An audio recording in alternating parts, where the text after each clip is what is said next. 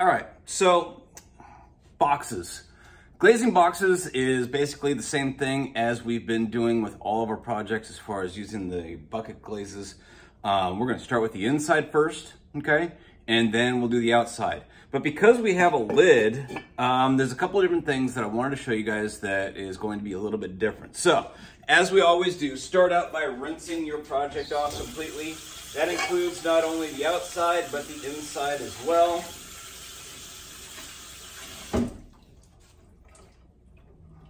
I give them a good shake just to kind of get as much of the water off as I can.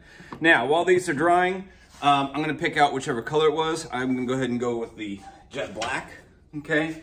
Go ahead and make sure it's mixed up really, really well, all right? As before, we're gonna go ahead and give it that good old finger test, okay? And that looks about right, okay? I can see the outline of my fingernail, but I can't see the color of it. That's usually a good indication that the glaze is about right.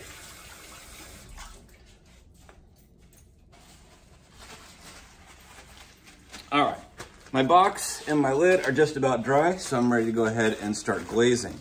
As we've done before, okay, I'm gonna go ahead and scoop up a little bit of the glaze, fill the inside of it about halfway, set it down, and then I'm going to spin it as I dump it out, making sure I coat every last little bit of the inside of that. If I don't, okay, I can always throw a little bit more in there. Miss one little spot there, and one little spot there, all right? Now, you're probably looking at this going, oh my gosh, there's black glaze all over the place. Not the end of the world. Remember, we can always just clean that off with a damp sponge. So I'm gonna let that dry. I'm gonna do the exact same thing for my lid, okay? So the lid is basically, okay, if we look at it this way, is like a bowl.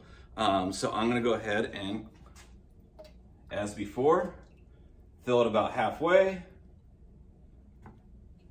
and then make sure I coat all those sides. Now, because it's a lot more shallow, I might not be able to get that, and especially because of the shape of my lid, it just may not work. So I'm just gonna kind of dump in and then tip the lid so the glaze covers the whole thing.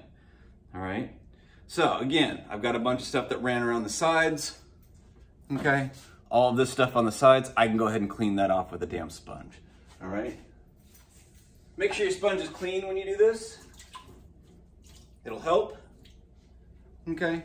And then, as you can see, the glaze just magically disappears.